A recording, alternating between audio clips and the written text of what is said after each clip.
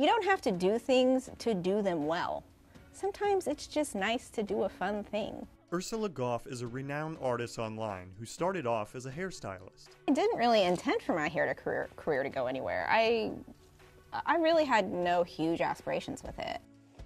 I was doing really weird stuff on regular people. You know, this wasn't inaccessible editorial work in Vogue, you know, that people look at and they're like, well, that just looks dumb, you know? It was weird, but still like, oh, I think I could maybe pull that off. You know, I think it sort of challenged people's perceptions about how you can express your preferences through your appearance. It's the abstract art she creates that sets her apart in the small town of Wellington. Maybe that's why I'm weird in the way that I'm weird, is because there just wasn't the influence.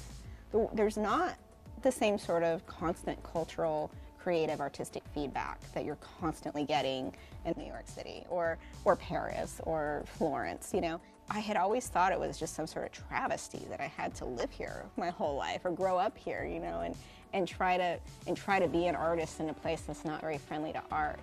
But I started to think, maybe that really helps me become the artist that I am, and I like the artist that I am. And through this journey of self-expression, Ursula has found joy, happiness, and fun. Glop some color on there and slosh it around, and it's really fun. There's real joy in those moments where you're just really having a good time doing something that is fun and sensory and familiar and pleasurable. And we can do that with other things. We don't have to relegate it to just singing in our car sometimes.